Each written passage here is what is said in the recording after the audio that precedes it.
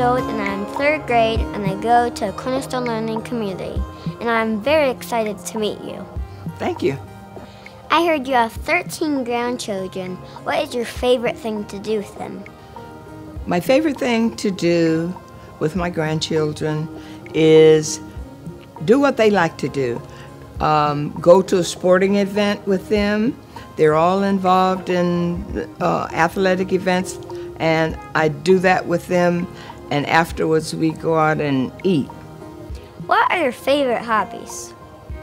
My favorite hobby is gardening. I like to plant things, see things grow, and I like to read. I've just finished reading Hidden Figures, and that was a great book for me because it was also a great movie. Something that I did not know, I learned from that book. What organizations did you work with? I'm a member of the Advisory Council at the Senior Center.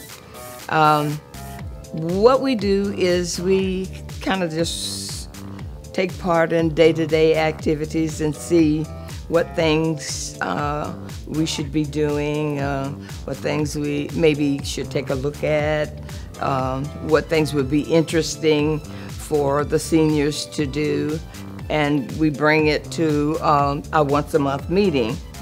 And I also volunteer for other activities at the Senior Center. Mostly I do life exercise on Tuesday and Thursday. Every Tuesday and Thursday from 1 hour, from 9:30 to 10:30, I exercise.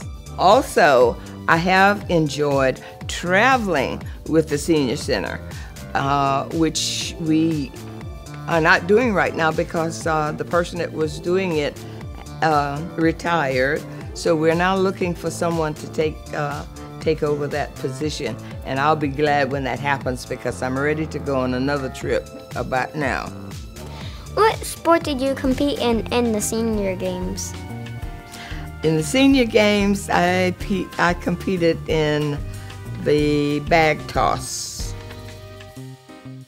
What was school like when you were my age? I was attending school at Lucy Morton, which is now FAMU DRS, but I know we had to walk to school.